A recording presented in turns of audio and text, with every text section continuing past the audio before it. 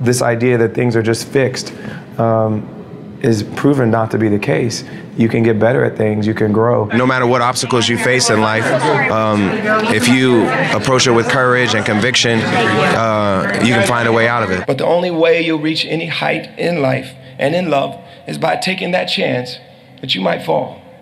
You have to give your all. He's an American singer, songwriter, musician, and actor. He's won 10 Grammy Awards, 1 Golden Globe Award, and 1 Academy Award. In 2007, he won the Hal David Starlight Award from the Songwriters Hall of Fame. He's John Legend, and here's my take on his top 10 rules for success. Rule number 1 is my personal favorite, and I'd love to know which one you guys like the best. And as always, guys, if you hear something that really resonates with you, please leave it down in the comments below. Put quotes around it as well so other people can be inspired. Also, when you write it down, you're much more likely to lock it in for yourself as well. Enjoy.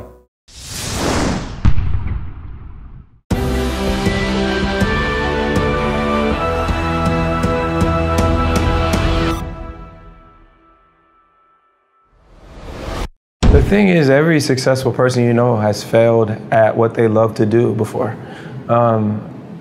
I've been unsuccessful in my career. You just didn't know about it because I wasn't famous yet, and I was trying to be famous. I was trying to get a record deal for 6 years, and I kept getting turned down. And any successful person you know, even though it seems like everything just happened for them, it usually was preceded by a bunch of failure, or at least a significant amount. But the great ones aren't the ones that don't fail. They're the ones that learn from their failure, and they keep going, and they're persistent, and they're tenacious. And for me, I was trying to get a record deal from 98 to 2004, and I got turned down by every major record label, including the one I'm signed to now. And for me, that means that even when you hear no, you have to keep going through all those no's until you get to yes. A lot of people think they're prepared, but you may think they're not prepared. So what does prepared mean? Well, prepared means, like I said, you got to be great at whatever you're doing. Even if you're not known for it yet, you have to be developing into someone who can be great. And you know, if you read Malcolm Gladwell, for instance, he believes you have to practice 10,000 hours to be a genius at any particular field. And I don't know if the exact number is right, but I'm sure directionally that's correct, that you need to spend a hell of a lot of time doing something and practicing at it and getting better at it for you to be great. And for a songwriter or a singer, that means writing, that means listening, that means performing, that means practicing, that means all those things. And if you're not doing that, you're not going to become great at it.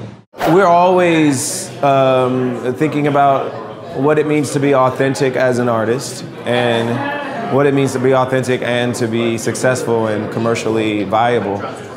The goal is to not let the commercial invade your creative process too much. The goal is to just try to write a great song, just try to make a great record, just try to make a great album, and then the commercial side will take care of itself.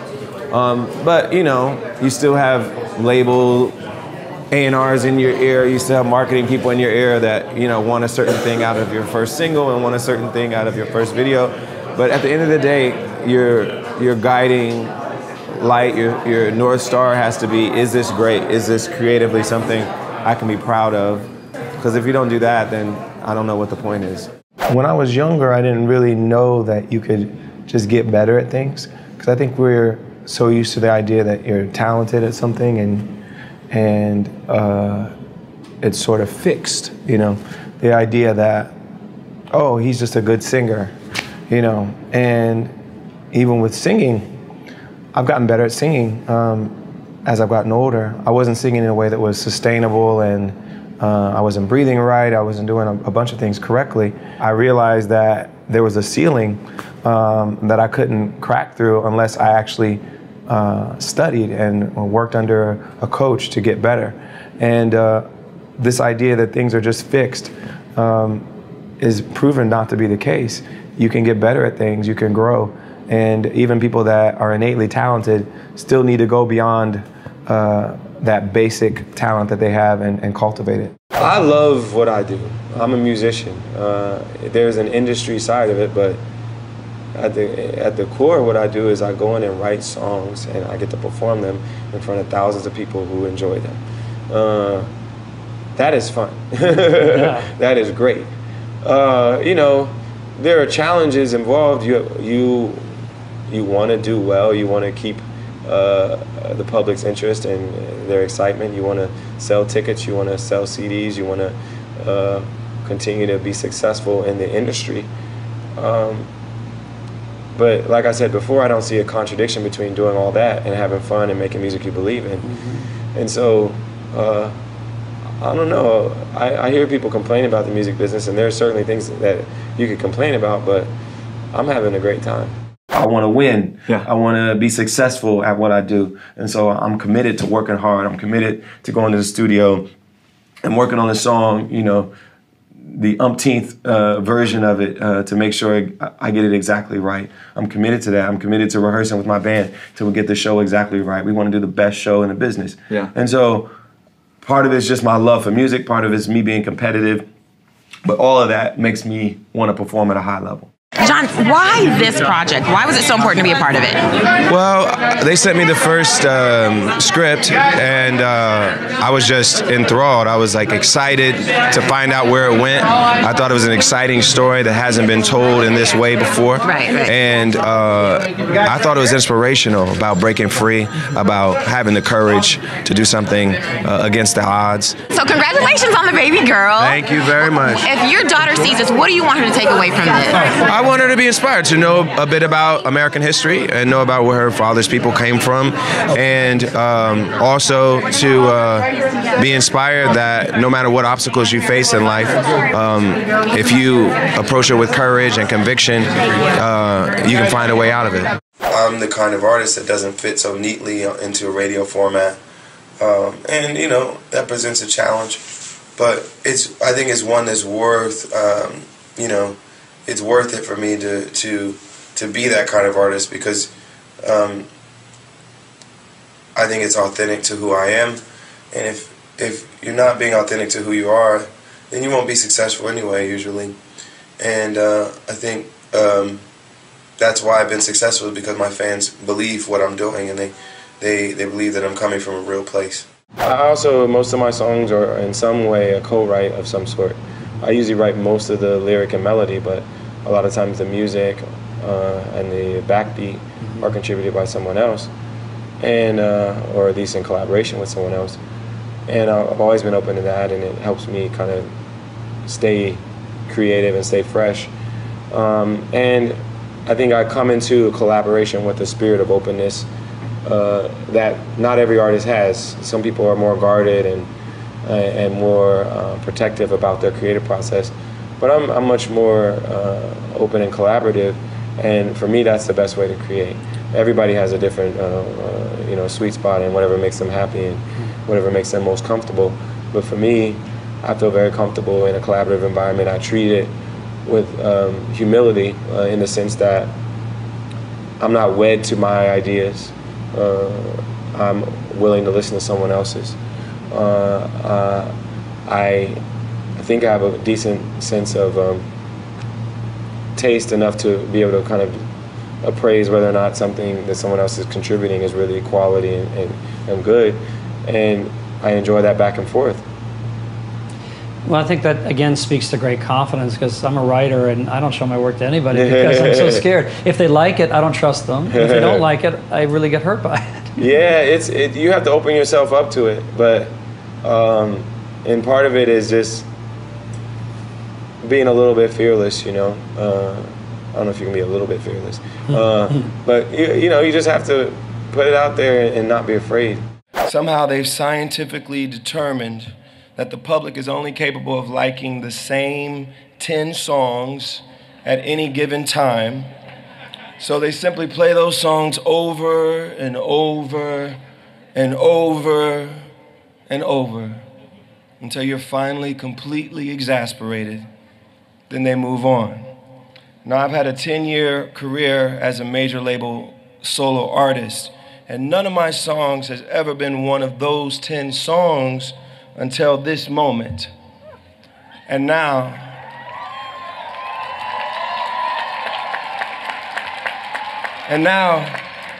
all of you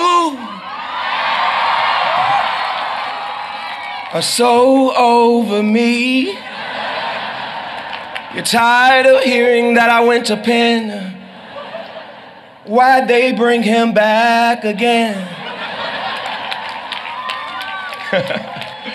That was my humble brag way of saying I have the biggest song in the country right now. The reason I'm here, the reason I've had such a wonderful journey so far, is that I found love. Yes, love. We were all made to love, and I found that we live our best lives. We are at our most successful, not simply because we're smarter or because we hustle harder, not because we become millionaires more quickly. The key to success, the key to happiness is opening your mind and your heart to love, spending your time doing things you love and with people you love. Even though we're made to love, we're often afraid to love. We're afraid of being hurt deeply, afraid of feeling the pain I went through when my parents were divorced. But you're never going to really love something or someone unless you put those fears aside. Don't hold back. Being in love means being ready to give freely and openly, and being ready to risk something, risking pain and disappointment, conquering your fears and becoming anew. Alice Walker once said, "The more I wonder, the more I love." Love calls you to open your eyes, to seek, to search, to wonder. Love is all-consuming. It infiltrates your body. It allows you to experience bliss, joy, and true friendship. You'll be more disappointed when something goes wrong. You might fall harder. But the only way you'll reach any height in life and in love is by taking that chance that you might fall. You have to give your all. Yes, I've been not so subtly working in my song lyrics in my speech today. And some might think it's all a bit too much. Here I am, this R&B singer with an album called Love in the Future, who's recently married and wrote the biggest love song of the year. And what did I choose to talk about? Love. It's so corny, isn't it? It's much cooler to be detached and apathetic, right? We all like a little snark and cynicism and irony, especially from our favorite artists and comedians and writers. I get it. But that cool detachment only gets you so far. Passion gets you a lot further. It makes you a better entrepreneur, a better leader, a better philanthropist, a better friend, a better lover. I want you to live the best life you can. You can be world changers. When you leave here today, you're going to look for a lot of things: security, money, friendships, sex, all kinds of things. But the most important thing you'll find is love. So love yourself, love your work, love the people around you. Dare to love those who are different from you, no matter where they're from, what they look like, and who they love.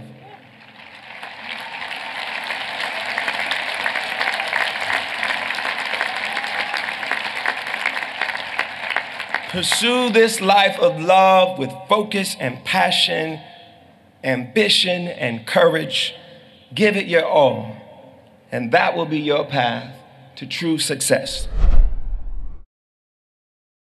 Thank you guys so much for watching. I made this video because Funky Fun Me asked me to. So if there's a famous entrepreneur that you want me to profile next, leave it down in the comments below and I'll see what I can do. I'd also love to know, what did you learn from this video from John that you're gonna take some immediate action on in your life or in your business somehow?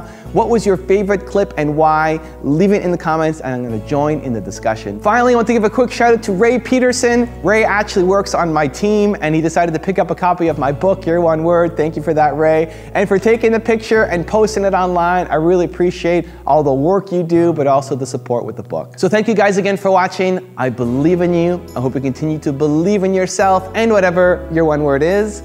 Much love. I'll see you soon.